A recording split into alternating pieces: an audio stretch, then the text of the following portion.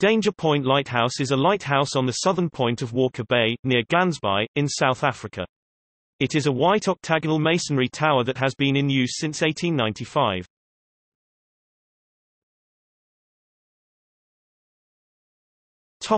History.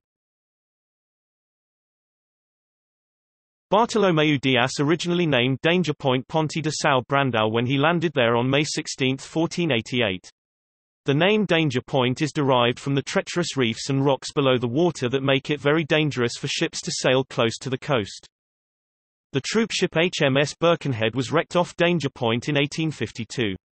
A barely visible rock, now aptly named Birkenhead Rock, 1.679 kilometers (1.043 miles) from Danger Point, was fatal for the troopship carrying young Welsh and Scottish soldiers and their officers and family on their way to Eastern Cape to fight the Xhosa.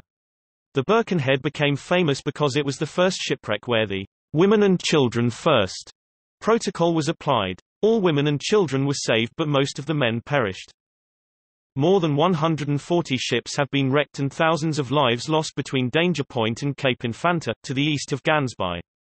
In 1895, the Danger Point Lighthouse was built, providing more security for the ships in these dangerous waters. A Lighthouse Commission of 1890 stressed the need for a light at Danger Point, and in May 1892 engineer W. T. Douglas submitted a report on a lighthouse at Danger Point.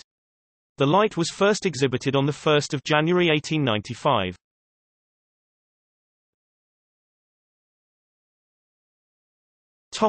See also: